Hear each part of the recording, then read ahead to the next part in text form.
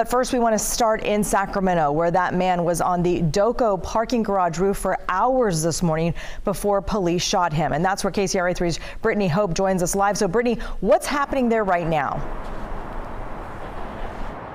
Lisa, after hours of closures overnight into this morning, even the early afternoon, everything here is back open. We're standing on the 6th floor of the DOCO parking lot, and just behind me here in the corner on that ledge, that is where we saw that man standing for hours this morning, waving that gun around until police shot and killed him. Let's break down the timeline of what exactly happened and when. Just after 1 o'clock this morning, police say they got multiple calls about a person armed with a gun. Just after 2 o'clock, our first crew arrived on the scene. For hours, they watched as he walked around the parking lot roof, oftentimes waving this gun around. Then, just after 5 o'clock is when police shot and killed the man after they say they tried to negotiate with him for hours.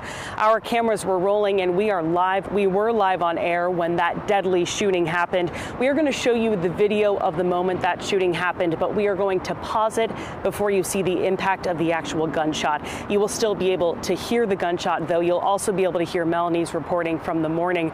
We do want to warn you that this is really tough to watch. So what you're going to see is he is sitting down and then abruptly he stands up. Take a listen. We don't even have a sense at this point, because we are being held back, as to what's happening on the inside of the parking garage. But we have not seen sort of like that, tactical ground approach happening going toward the parking structure, at least since we've been out here since around 2:30 this morning.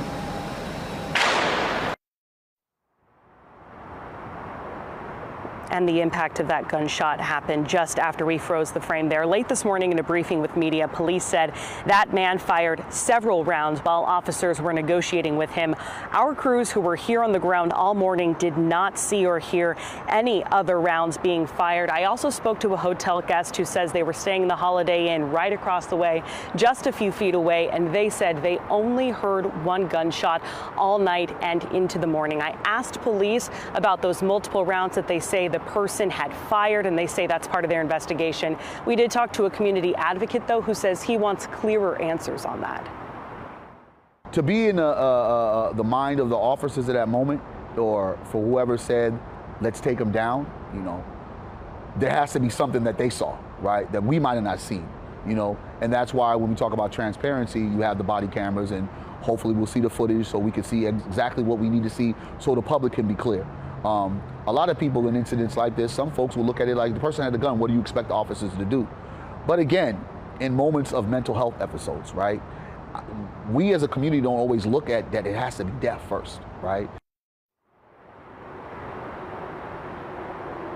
And of course, we are still pushing for those answers. Questions we're still waiting to hear back from police are on their crisis negotiation team, and also their choice to use lethal force. Now, this morning, police did tell me that they would not be having another press conference today, and they would not be going on camera again with us today.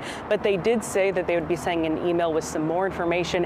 At this point, we're still waiting for that. We're live at DOCO. Brittany Hope, KCRA 3 News. Brittany, thank you. And the shooting had workers at the Golden One Center up all night. They were just getting off from last night's Jonas Brothers concert when police told them about the man with a gun. I was in the stairs for like 3-4 hours, and then he was walking around and he went and laid down on the ground. It was scary.